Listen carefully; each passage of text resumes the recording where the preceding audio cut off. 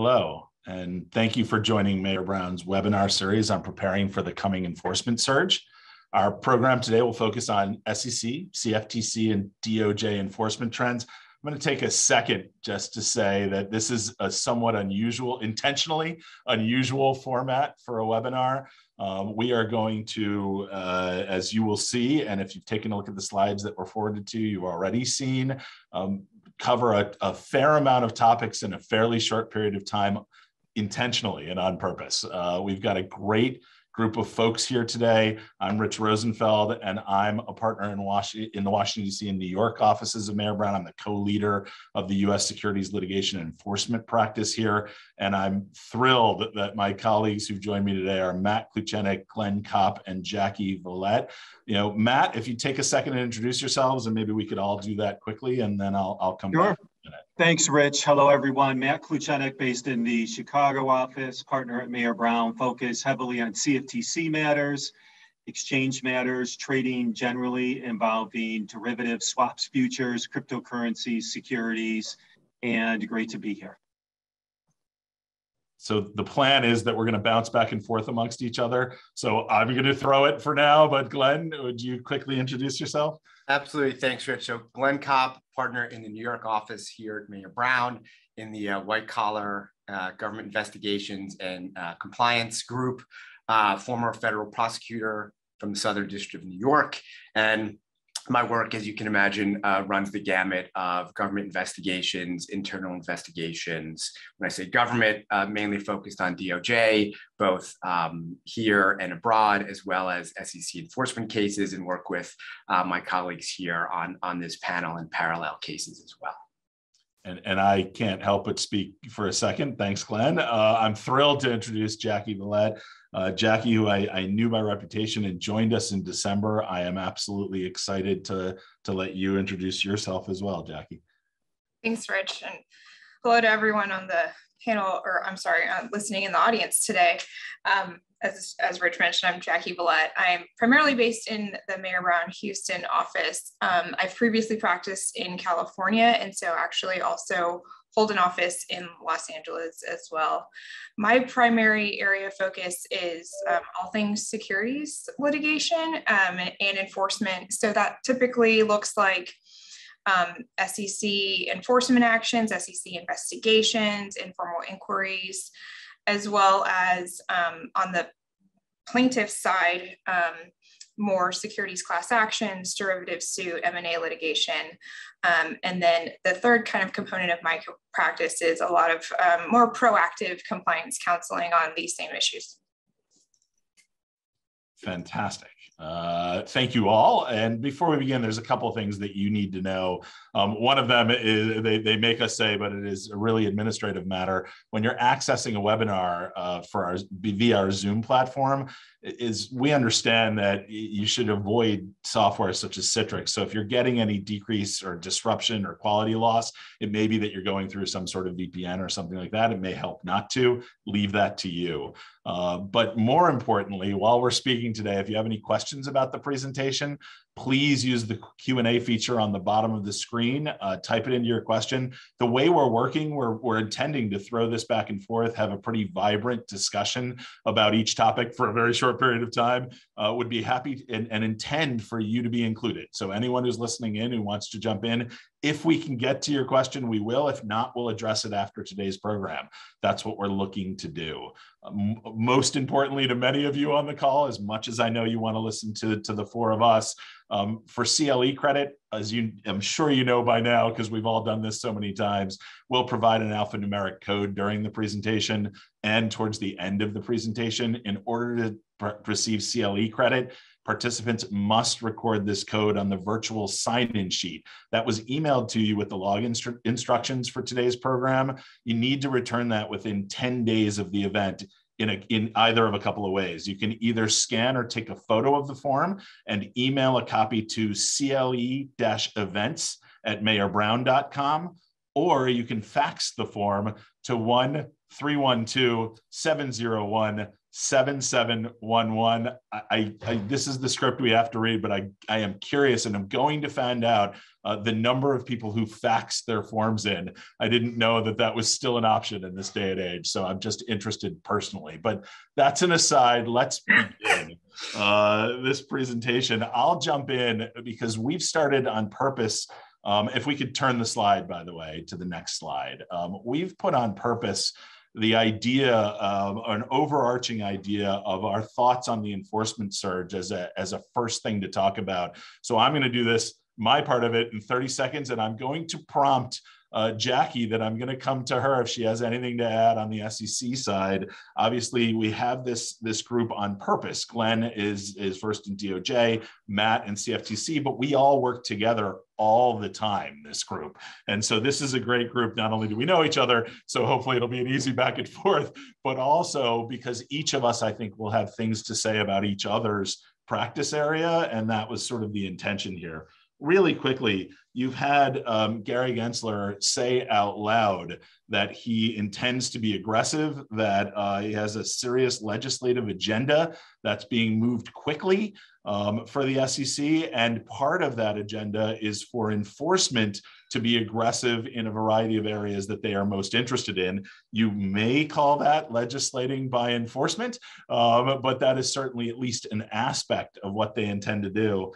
Being a guy named Rich Rosenfeld and having always loved the alliteration of my name, I find it fascinating that he hired another GG for the enforcement director position. And enforcement director Gruwal has also come out and said that he is going to trust the staff. He doesn't have a tremendous background or grounding in securities law, although he was the attorney general in New Jersey.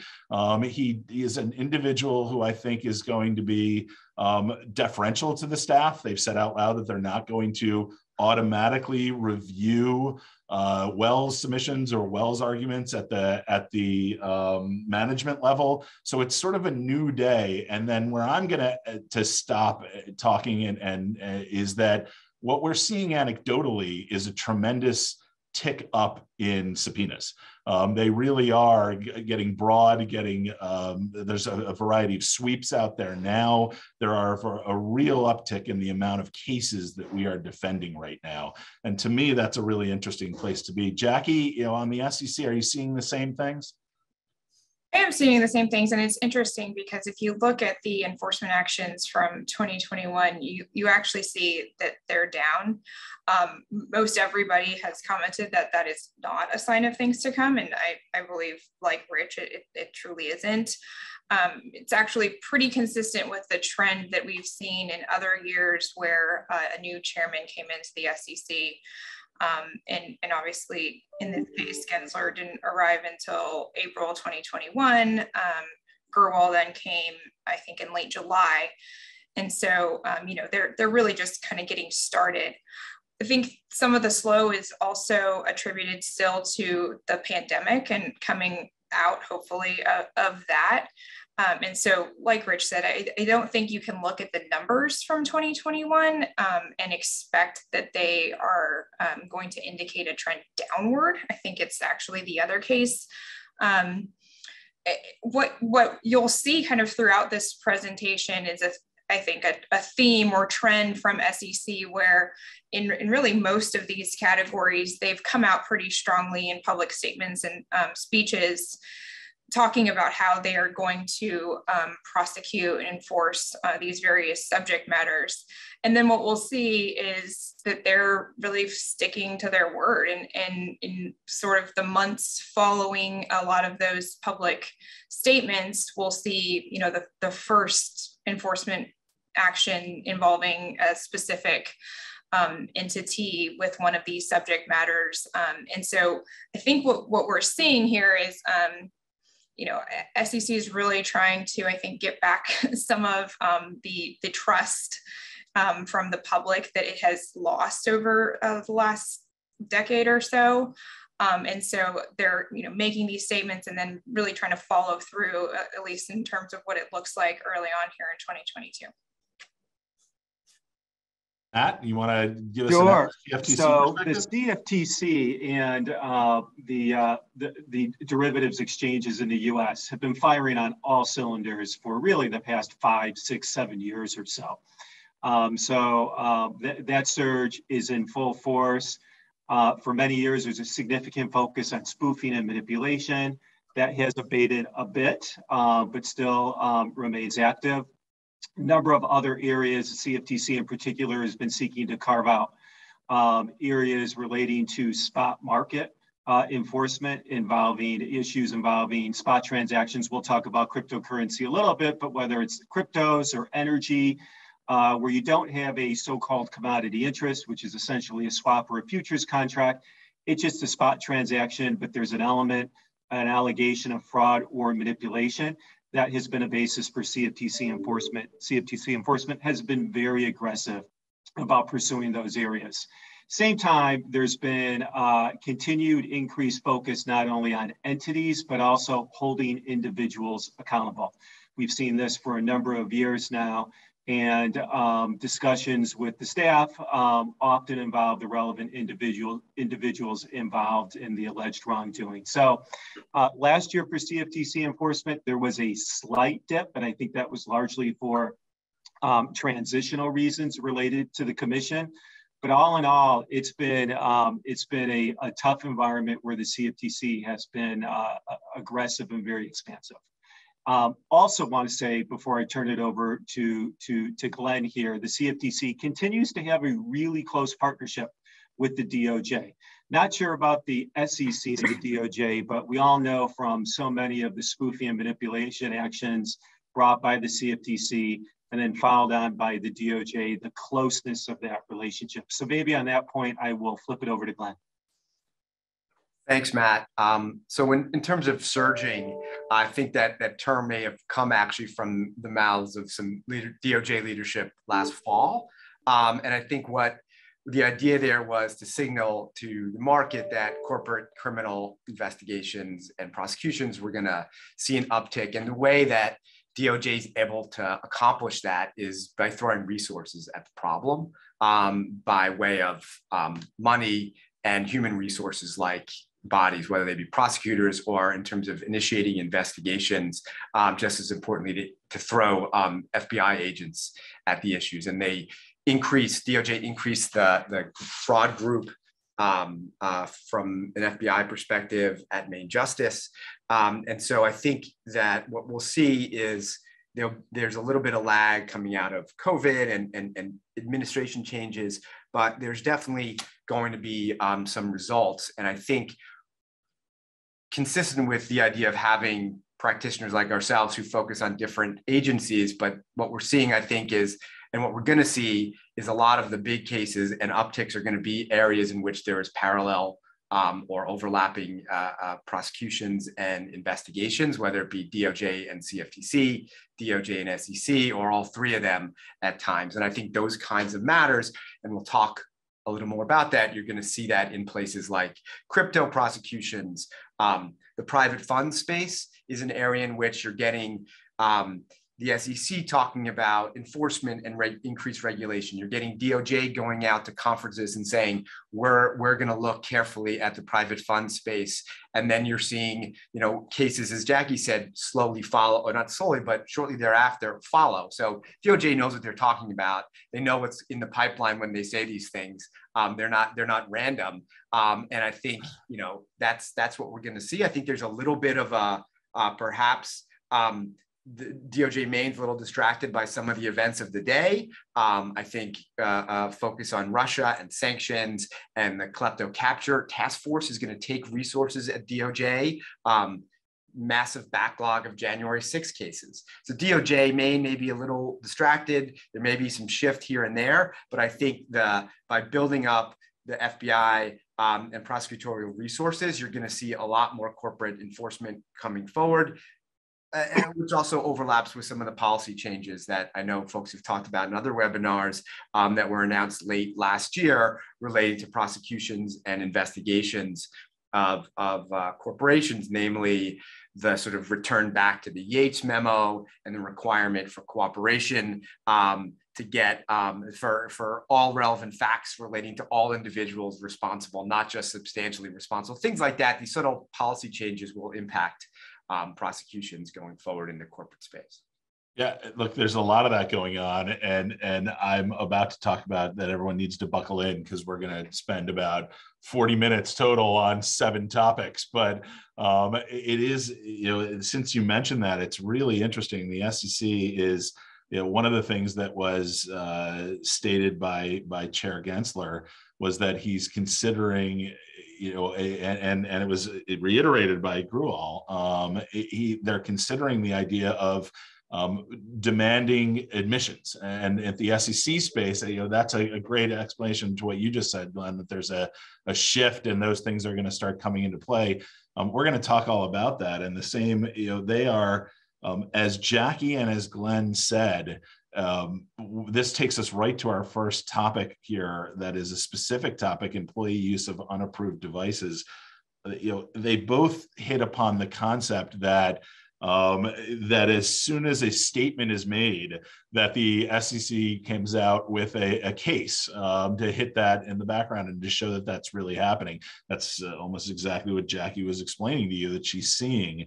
And so in October 2021, Enforcement Director Gruol stated out loud that the Division of Enforcement wants to warn companies that they need to be actively thinking about and addressing the many compliance issues raised by increased use of personal devices, new communication channels, and other technology developments like ephemeral apps.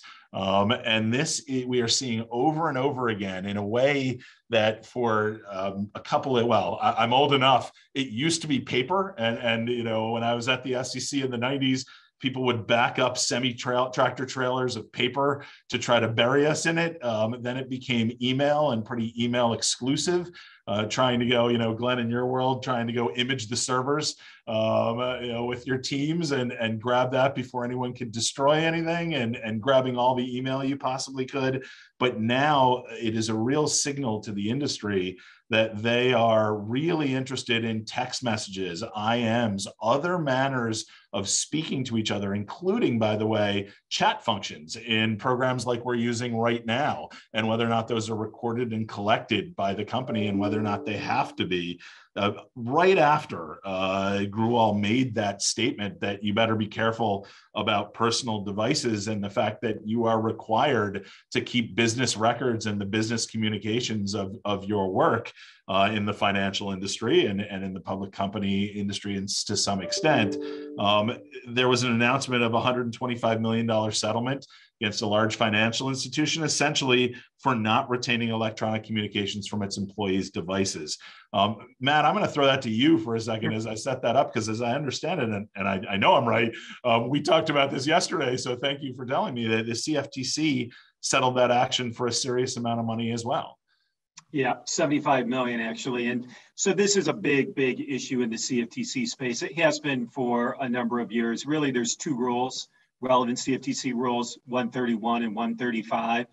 And from my perspective, there's 2 core issues. The first one, which should be easy in theory, is make sure you have robust procedures, robust policies and procedures. Make sure they at least say the right things and cover all the, the requisite details. Surprisingly, there are a lot of procedures out there that we've seen that are deficient on their face.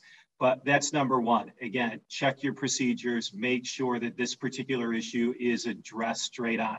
Number 2, which is a little bit more difficult, is practice, right? So you may have great procedures, but if you're a large organization, you've got brokers, you've got employees out there doing whatever they do, and does practice comply with the procedures? Oftentimes it'll be the case, but these procedures have got to have a mechanism, a way to address monitoring, to make sure that you're testing and actually seeking to ensure compliance with the procedures. And some of these scenarios get really difficult. Let's say a system is down with respect to recording a phone call. What is a broker supposed to do? Not take business? How do you address that in your procedures? From an enforcement perspective, That, generally speaking, would be a mitigating factor, not a free pass, if you will, but that's also something that can be discussed with staff. But addressing the more difficult issues and scenarios in the procedures, in training with brokers and others is the real key to this. And the CFTC has made clear with respect to the enforcement action mentioned by Rich and the parallel action by the CFTC that it's going to hold firms accountable, and the penalties can be severe. So, Jackie, what are you seeing in your space in this respect?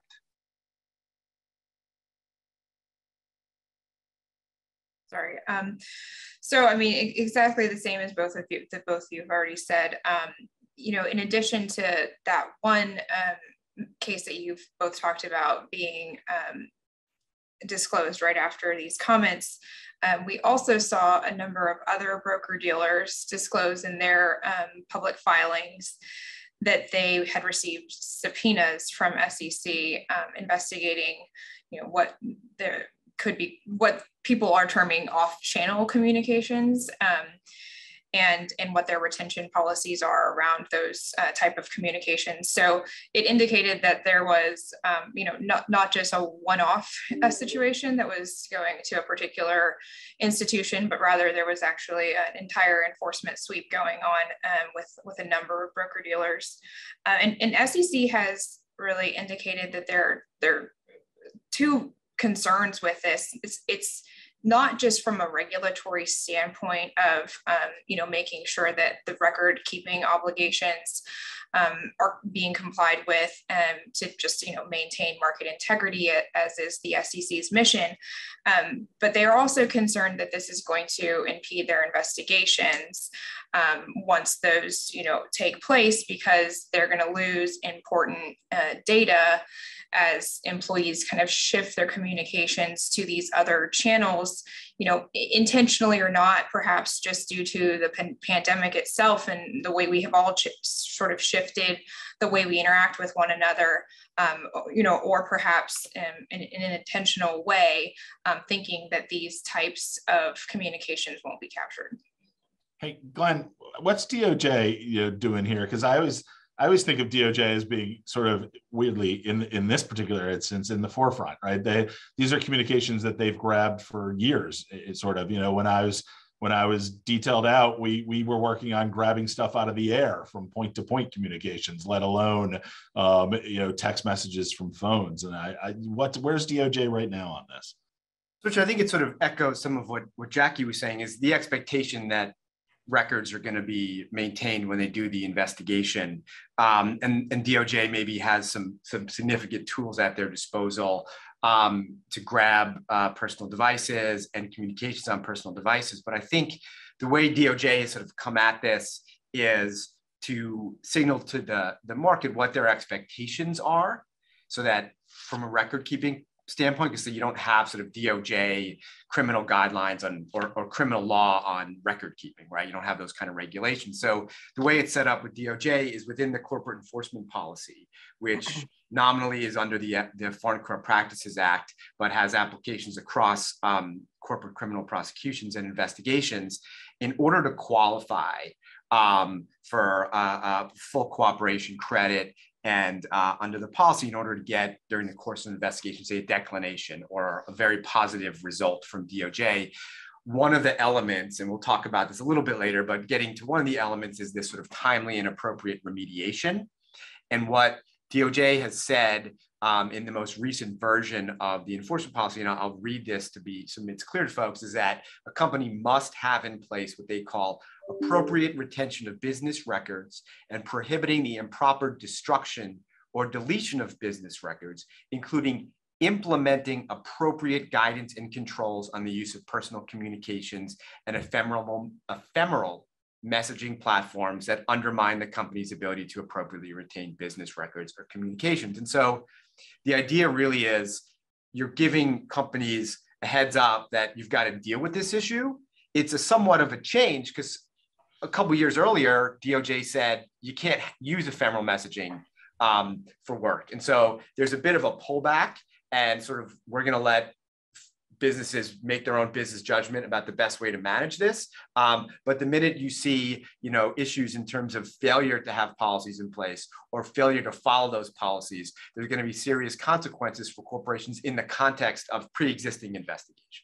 And I think that's it. And that ties into what Matt was saying, and frankly ties into a comment that was made by a member of the audience. Thanks, Stuart, on the idea that a lot of businesses grabbed onto the idea of bring your own device, right? BYOD, and what you can use that as your corporate communications, but it's a really difficult thing to control. And so the pendulum swung, as Matt was saying, and a lot of folks just said, forget it. You can't use any personal devices. And so I think what we're seeing now is in the pandemic, that just didn't work. Everyone was communicating however they needed to. Matt alluded to a real-time case. That wasn't just sort of an academic theory on the idea that, that if a system goes down, you still need to communicate. Sometimes there's a requirement to fulfill your duties or potentially fiduciary duties, have an obligation of making sure you're communicating with others. How do you balance that? The only reason, and there's more comments in the question, the only reason, and I'm sorry for this,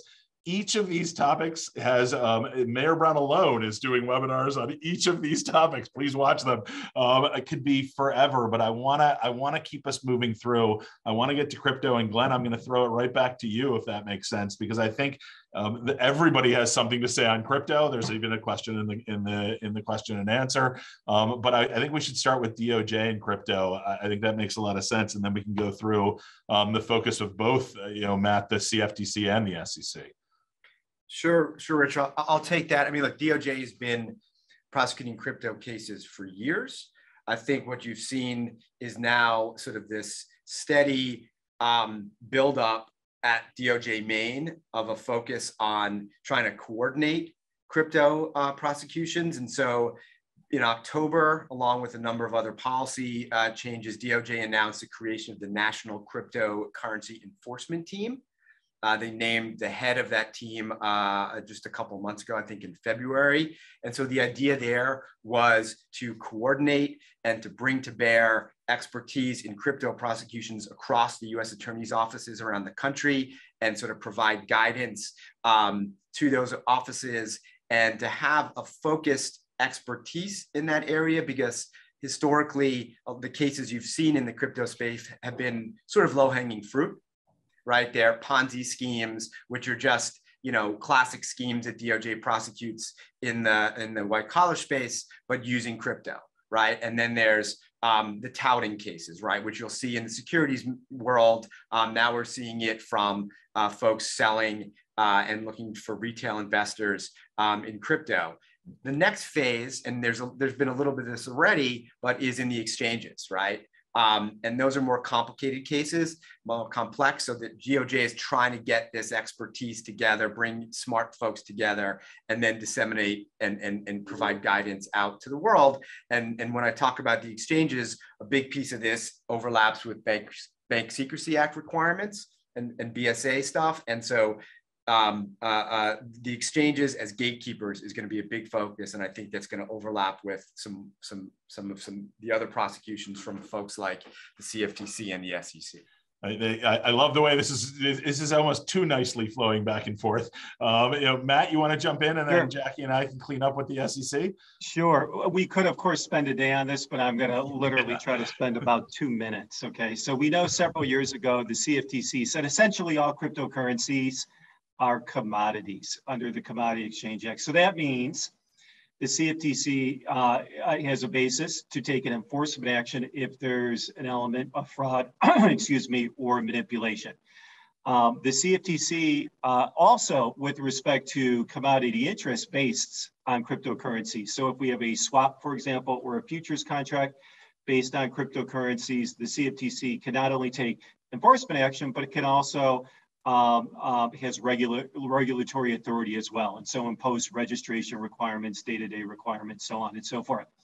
And so what the CFTC has been advocating, and certainly generated a lot of headlines over the past month or so, is to be the regulatory authority with respect to spot crypto transactions, even ostensibly if those spot crypto transactions are securities. So you can see that there's going to be an interesting, potential collision course here between two federal agencies. Yeah. We'll see how all that fleshes out. But from a market participant perspective, the one thing market participants want, and particularly institutional investors, is some sort of regulatory clarity. Who's going to regulate what and when? And unfortunately, we're in the midst of frankly trying to hash that out. From the enforcement perspective, really quickly on that point, as someone in the audience had mentioned that even the states are jumping in, that we could take all day and talk about the states versus the joint idea of the SEC and the CFTC. But I am seeing a bit of a piling on. I don't know if you are as well, where I've got a couple of cases in this area, especially in the idea of whether something should have been registered or not, where the CFTC is interested, the SEC is interested, and 7 or 8 states are also interested, all at the same time. And so I think there's not a lot of clarity in that area. Are you finding the same thing? Yeah, there's a complete lack of clarity, and you get into issues about preemption if a federal regulator is given authority. And so that's a debate that unfortunately I want to let you go on, but I wanted to just hammer home your point that I think there's a complete lack of clarity right now, and and entities are bearing the brunt of that. So it's part of your calculus, and it has to be whether or not you're going to register from the start, in my opinion. But go ahead. So one more quick point is I think a real focus for the CFTC from an enforcement perspective in crypto has been on non-US markets in particular, and those doing crypto business outside the US, where there's a nexus to the US. Maybe it's operations here, maybe it's US traders, investors, whatever the case may be. We've seen some interesting enforcement actions involving spot crypto transactions, where there's an allegation again of fraud, misconduct, or manipulation. And the focus is on how certain smart contracts are designed and whether or not those smart contracts, by virtue of allowing persons to take a view, based upon a certain event here, and then cash out on that view based upon a certain event here, where all this works via smart contracts, and effectively those smart contracts are swaps. And then by virtue of being swaps, they're not being reported, the platform isn't properly registered. And so that's been, again, intense focus of the CFTC and not likely to slow down in that respect. And if you're a CFTC registrant, so you're registered as a swap dealer, FCMIB, whatever the case may be, with the CFTC, have to be mindful of NFA bylaw 1101, which essentially says that if you're a CFTC registrant and NFA member, you can't do business with an entity that's supposed to be registered but isn't. So if you're engaged in certain, offshore activities with unregistered entities, make sure you do your due diligence so you can satisfy your obligations under bylaw 1101. We haven't seen that be too much of an issue yet, but have a strong sense it's going to become an issue in the near future. So, Rich, back to you. Yeah, I think the best way to talk about the SEC really quickly, because at some point we're just going to run out of room for all of our topics. But I think the best way is to talk really quickly in numbers. Honestly, the SEC has brought nearly 100 cases in 8 years. In 2021, there were more than 20 of those 100 cases just came in 2021 alone. The total of the cases is something like $2.35 billion worth of monetary penalties. 14 of those cases litigated, 14 of them related to ICOs. 65% were fraud cases, 80% were unregistered security cases. Remember, unregistered securities can be a fraud, so they would be both of them. It's not that it's 145%. And 55% of those, which will tell you your math right there, is both of those things.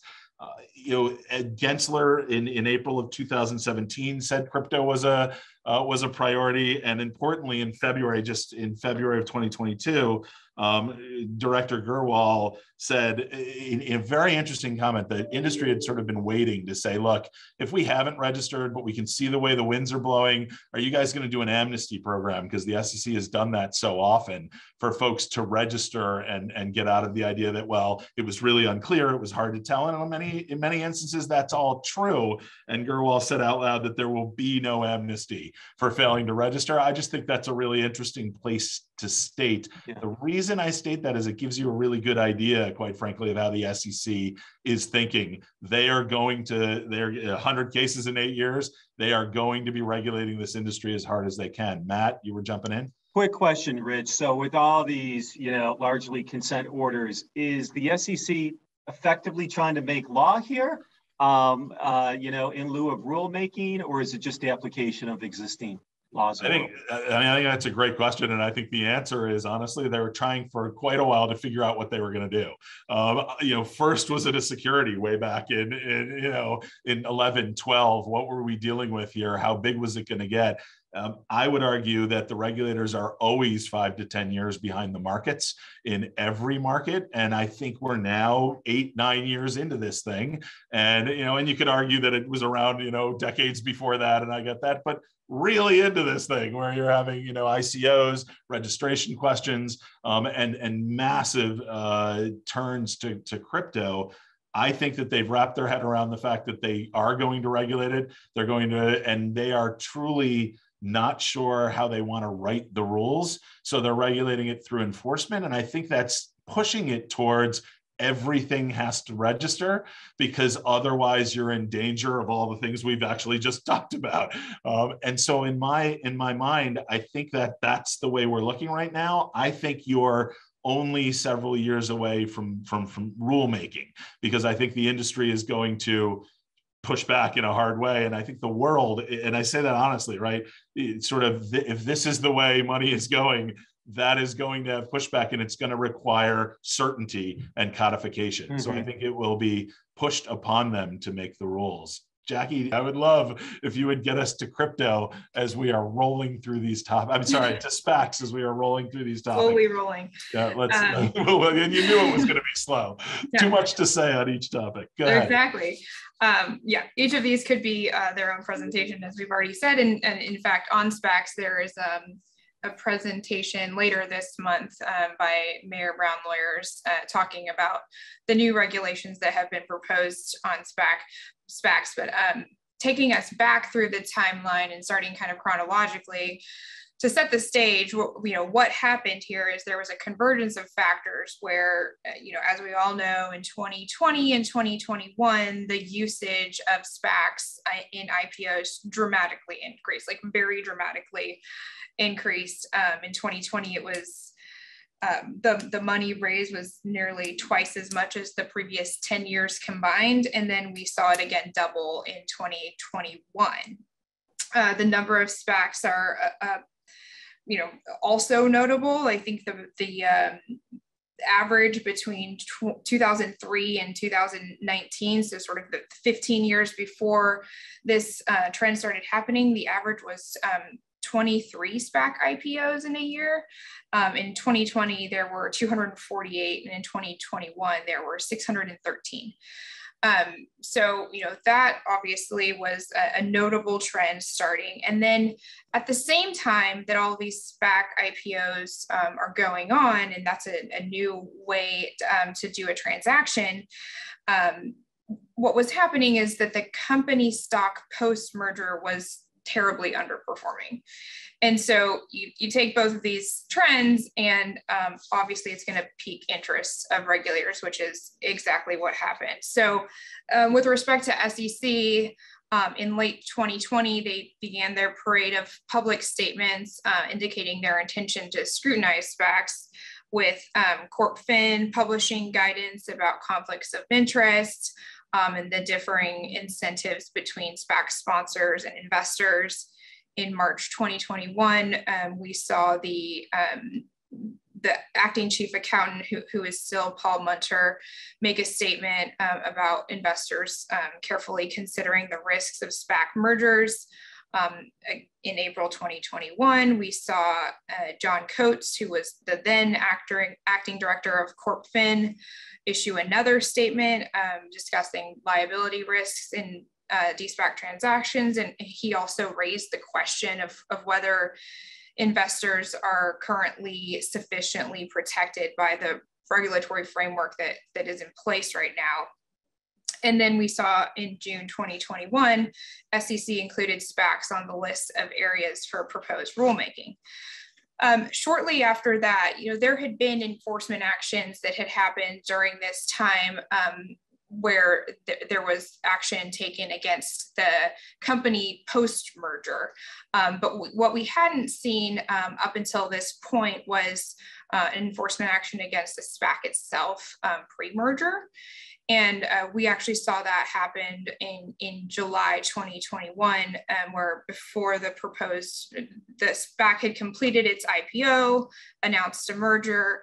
Before the merger closed, SEC brought charges against really everyone. I mean, the SPAC sponsor, all of the individuals, as well as the target entity. And Jackie, I think that's really interesting, right? I think that really made a statement in the marketplace, and I've seen a bit of anecdotally a downturn in SPACs for a couple of years.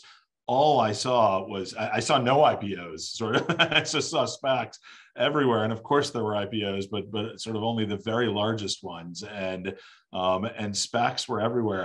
I've always said that it's akin to this sort of shell public corporation that was sitting out there and in the 80s and 90s that they would reverse merge a company into so that it could be public without actually having to do an IPO, and that the SEC was going to regulate it. Much like Matt asked me a second ago on crypto, same question, right? Is the SEC, and I'm happy to sort of talk this through with you, but is the SEC going to come out with rules, or are we seeing legislation through enforcement here? So I think we were seeing legislation through enforcement, but actually very recently on March 30th, the SEC did propose new rules that would enhance disclosures as well as investor protection in SPAC IPOs and de-SPAC transactions. Essentially, I mean, this is actually what the Mayor Brown presentation later this month will cover. It will cover in detail what these proposed rules would require. So I won't go into that now, also given time, but essentially what they would do is more closely align the required financial statements of the private operating companies in SPAC transactions to those that are required in registration statements for a traditional IPO. And so again, kind of taking some of, really the purpose of why these companies were doing it through SPACs, but taking that risk out of the transaction so that the investors are still protected. Glenn, I think maybe take it to Glenn. Did you want, anything to add from a DOJ perspective? DOJ sort of trailing in this world, in essence. And again, it's really a focus on investor protection. And I think, an example of when DOJ gets involved sort of in a SPAC-like context is that Nikola case and Milton. And I think there's an interesting overlap of SPAC transaction plus the use of new media technologies and social media to allegedly manipulate stock price, right, or company value through using those kind of social media platforms. And that was the basis for the allegations and the indictment back in June of 21. And I think that case continues and has seen some upholding of some challenges by the defendant. But I think there's just, fraud on investors, use of social media, some interesting overlaps for DOJ going forward. But I don't know that the SPAC world is necessarily going to be moved one way or the other through DOJ action on this. Yeah, interesting. I don't know why, but what stuck in my brain there was I just have some inside information on this. And I think it's pronounced Nikola. And I know that because Tesla was taken. And so they decided to use his first name instead as the company. So as Nikola Tesla, the individual, not speaking about either company. But that just cracked me up because I got that wrong for many months and then learned it. Look, I think it's, if I may, I feel like I could talk about all of these, but crypto and specs, all day. And so anyone who's interested and wants to hear me talk, because I'm more than willing, anyone who knows me on this call, I'm more than willing to do it. But Matt, I definitely want to get to spoofing and manipulation. And then Jackie, I'm going to tee you up. I really want to get to ESG as well today at a minimum. So Matt, you want to talk a little about CFTC, spoofing and manipulation? And we're going to talk about with Glenn, I think, as well, because as you mentioned earlier, there's a real purposeful interconnect between CFTC and DOJ here. Big time. And so I'm sure everyone knows the headlines involving spoofing and manipulation. CFTC has been aggressive. Glenn shortly will talk about the DOJ, the SEC, and FINRA. We've had a number of actions with them, investigations with them as well. So spoofing, of course, placing an order with the intent to cancel it prior to execution, or manipulation with these, which these days almost seems like just someone trying to get something they wouldn't otherwise do, but for the action of the alleged manipulator, continue to be darlings of the regulators. There has been a dip, I would say, maybe in enforcement activity over the last year or so, but generally prosecutions remain strong, and the nature of the activity really just is, some of this sadly is almost human nature. It's not going away. There will continue to be different forms. Envelopes will be pushed. I think if one thing, regulators are focusing more on the notion of disruption. So not necessarily spoofing and bogus orders, but if there is a disruptive order or trading strategy, might even be something like a rogue or an algorithm that trades in an unintended fashion. And the parameters are off. That's been the basis for a number of actions, but essentially causes other market participants to do something they wouldn't otherwise do. And that envelope, I think, will continue to be pushed. So ultimately, and based on just what we're seeing in the pipeline, there will be more prosecutions going forward. And Glenn, we've talked a lot about this on other webinars. Do you want to touch on the DOJ a little bit? Sure, Matt. I'll be quick with that. I mean, I think as you noted, there was sort of a historical uptick from a DOJ perspective in the sort of 18, 19, 20, building from probably as far back as the first spoofing cases in 2015, in part because the spoofing statute is relatively new, right? And so you're looking forward in that conduct. A lot of these cases, I think, that have been brought over the last couple of years have been backward looking. It's early conduct back in the 2010 to 2015 period.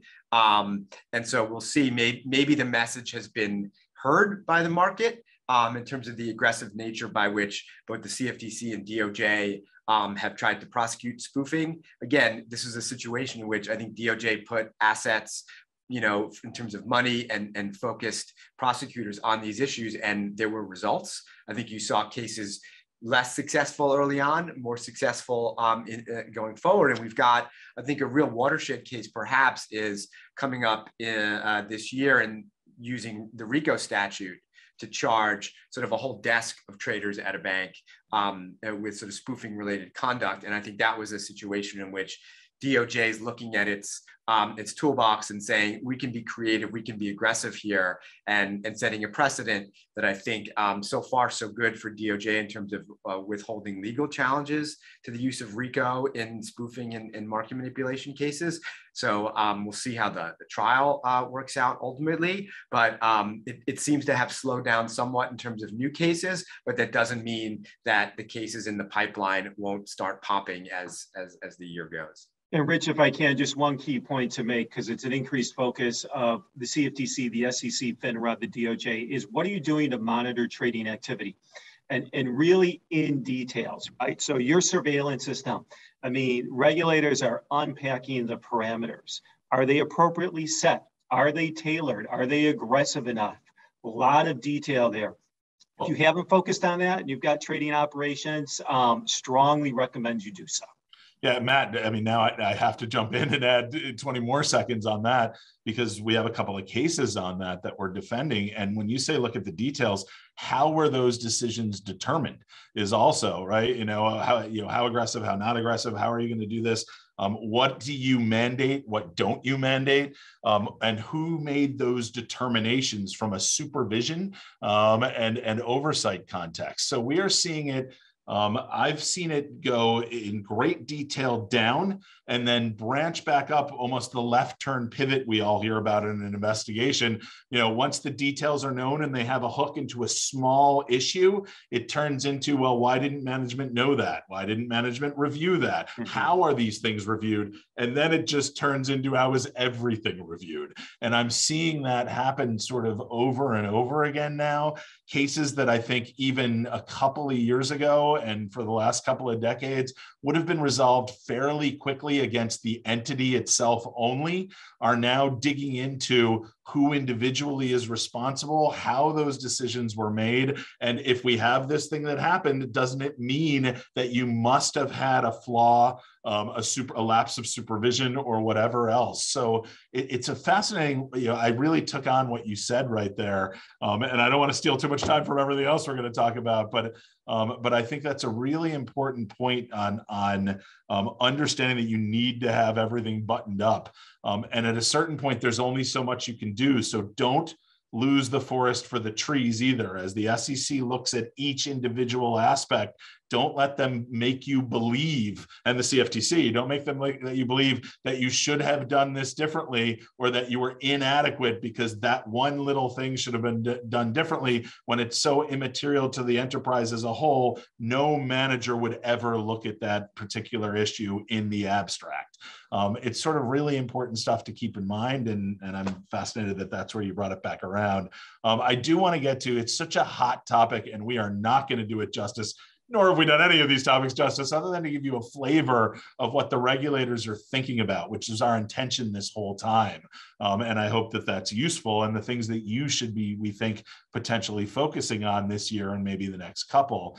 You know, Jackie, you brought this up when we've been talking about thinking about this presentation, and you're dead on right. There's news, you know, as recently as yesterday on ESG. You know, could you start us off on ESG? And I have a feeling we may all chime in. Yes, so obviously can't have a government enforcement program without at least mentioning ESG. No need to rehash sort of all the investor demand for this or the massive amount of public statements by various government officials that have taken place over the last couple of years. I think what we've seen with respect to SEC is there actually haven't been a lot of enforcement. They're not regulating by enforcement right now. What they have sort of jumped to instead is to actually just regulate through their proposed rules. And so on March 21st, SEC did propose rules that, if adopted, would require companies to disclose the details of how climate change is affecting their businesses. You know, obviously there's a lot of companies that already sort of do that voluntarily, but this would require, you know, maybe others to do so, maybe a little bit more in the way of what's being disclosed. It also would require companies to report greenhouse gas emissions. And this is one of the more controversial aspects of the proposed rules. There's various scopes, and I won't get into it now. You can watch there's another Mayor Brown a webinar happening on these rules. But anyway, there's various scopes of greenhouse gas emissions and what would be required. And one of the scopes is particularly problematic because it really requires a company sort of look down their chain into things that are very difficult for them to predict what the greenhouse gas emissions would be, and then try to somehow estimate those and disclose them. So there has been a substantial number of we're in the comment period right now, and there have been already about 6,000 comments received. You know, I think they span that. Obviously, I've not read them all. Some of them are quite interesting, though. Well, what are we here for, Jackie? They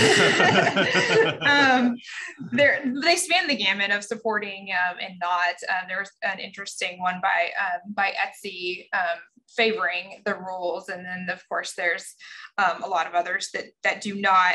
You know, obviously it imposes a significant amount of cost on these companies. Another thing that's being pointed to is, like I said, especially with respect to scope 3 emissions, there's very little uncertainty that they could estimate these things in any way that would actually provide reliable information to investors. And therefore the argument is, why would we provide a bunch of information that we don't even, that really is quite controversial? May not be reliable. Yeah. If you haven't read it, Hester Pierce, one of the SEC commissioners, who was the only dissenting commissioner to these proposed rules, issued a dissenting statement on them that really is quite comprehensive in the reasons why she did not support the proposed rules. But foremost, it really questions SEC's authority as to whether they have the power to enact the rules. And others have advanced similar constitutional arguments, even attacking the rules from a First Amendment perspective, that it's requiring compelled speech, which is in violation of the First Amendment. So we'll see what happens. I expect that there'll be, thousands and thousands of more comments submitted, and then we'll see if this actually even gets challenged in the courts. I'm really interested in the will of the SEC here. As recently as this morning, I read in the papers that Congress was starting to rally about this proposed rule, and that 40 members of the Republican caucus had commented. I think, with thousands and thousands of comments like the SEC is receiving, with Congress potentially making this without discussing either side, making it a political football. I'm curious, the SEC, in my experience, for years and years, has always been, cognizant of Congress and its need to go before Congress and talk to Congress. And I think that that's something that really might coalesce this into a review of the rulemaking. And I'm curious to see how they react, not necessarily to Congress, but to the comments, right, to the public comments, and see what they shift. And particularly, as you talked about with Commissioner Pierce, outlining what she did, I think that there's room for shifting from the SEC. I don't know what they'll do. I really don't, but I am interested to see where this heads. The argument, of course, from the SEC's behalf would be that's what the comment period is for, right? Is for this very thing. There's even arguments right now, by the way, out there, how politicized this has become, that the comment period itself isn't long enough. And that's becoming, its own political football. And I'm not sure the SEC realized the sort of can of worms it was opening, Pandora's box it was opening by this rule making process. But I think this one might really have legs and be interesting to follow. Matt, Glenn, I didn't want to stop you from jumping on ESG. I think it's such a hot topic. Yeah. It has been a big focus of CFTC Chairman Benham, and particularly the role of environmental commodities and trading of carbon, which has exploded in the last few years. We've had a lot of discussions with CFTC staff about when certain types of products like forwards or spots might actually be swaps, or when are they converted into swaps, and certain types of those carbon contracts, emission contracts have optionality.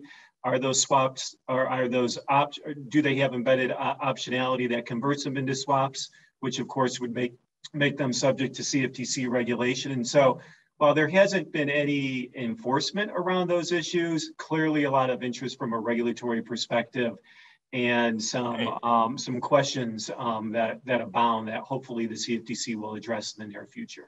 A real life, I just sent you one of those from a European client of ours, Matt, a couple of weeks ago, that very topic. That's giving you some real-time understanding. The people listening, not you, Matt, the real-time understanding of this issue being hot. And as hot as it is right now, and it's not, it's anyone who touches the U.S. right now is interested in what's happening on the ESG front, and sort of has to be. Glenn, I'm going to short shrift you here only because it's noon. And I do, Matt, I want to let you keep talking for just a minute to touch. I think we're going to have to jettison supervision. It's a great topic and I want to do it, but I'd love to let you touch insider trading and then give out the code again and wrap us up, if that makes sense, Matt. Yeah, well, just to say, so insider trading in the commodities markets is prohibited. We all know it's prohibited in the securities markets. Everybody has securities related insider trading provisions. You should have ones related to commodities trading if your organization is in those markets. The CFTC has been aggressive in terms of bringing enforcement actions where there is a misuse, whether by an organization or an employee, of things like customer positions or intentions or orders, breaches of fiduciary duty, so on and so forth.